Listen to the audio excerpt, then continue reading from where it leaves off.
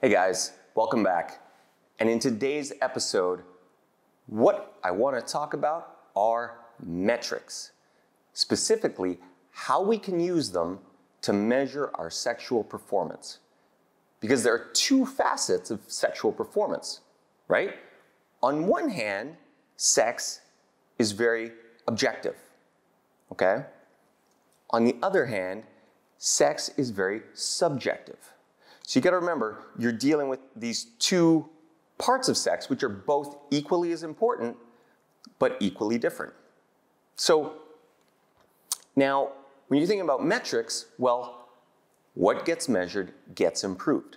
So when we look at the objective facets of sex, we're looking at things that are measurably improvable, okay? So number one, orgasms, right? Orgasms are extremely objective. They either happen or they don't.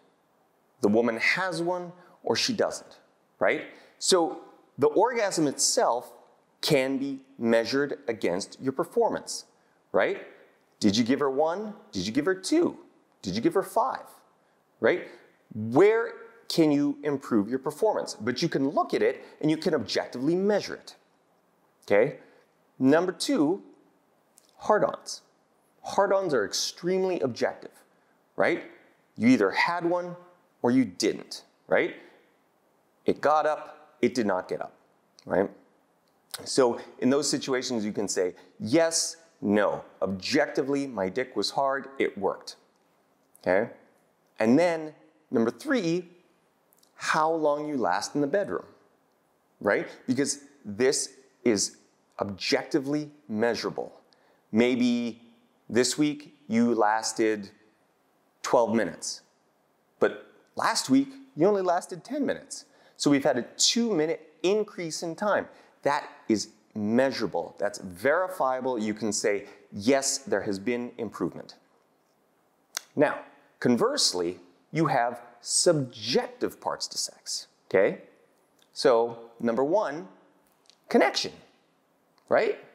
You can say, well, I had connection with this woman, but I don't know, how did she feel about it? Maybe she felt, well, we didn't have so much of a connection. Maybe you thought, oh, I thought we had great connection. Again, it's very subjective to the individual. There's no real way to measure it. Number 2, intimacy, right? Because you could feel like you were being really intimate with someone, but maybe that's not how they felt.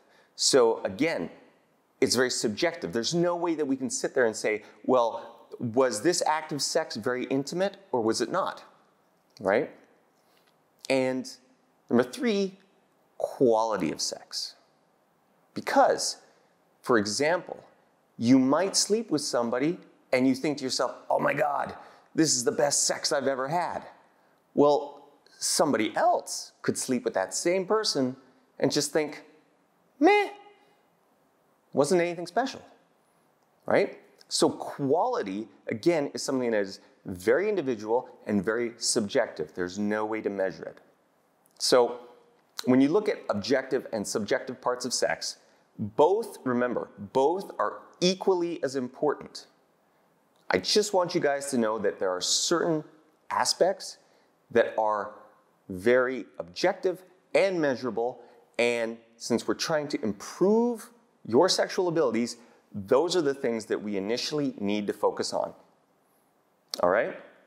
I hope you guys enjoyed this video, and remember, if any of you want to have a deeper experience of what I speak about, you can email me about my personal exclusive one-on-one coaching sessions. And you can reach me at eric@ericeverhard.com. I hope you enjoyed this video. And remember, greatness is just a moment away.